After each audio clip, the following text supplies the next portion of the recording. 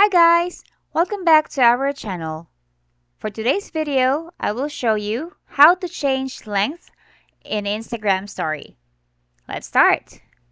So bear in mind that, in terms of length duration on your Instagram stories, guys, they only allow maximum of 15 seconds. So say, for example, if your video takes more than 15 seconds, don't worry because even if like when you hit on, the button, so say, for example, I'll show you.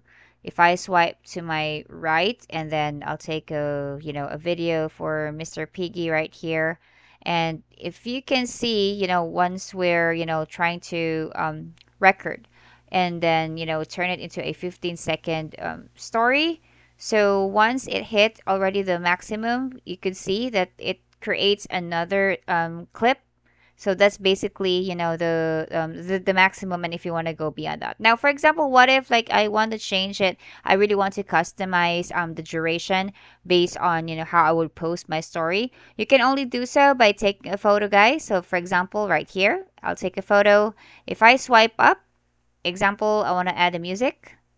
If I want to add the music, so say I would have this one. You could see the duration, guys, at the lower left of the page. Of the screen, right?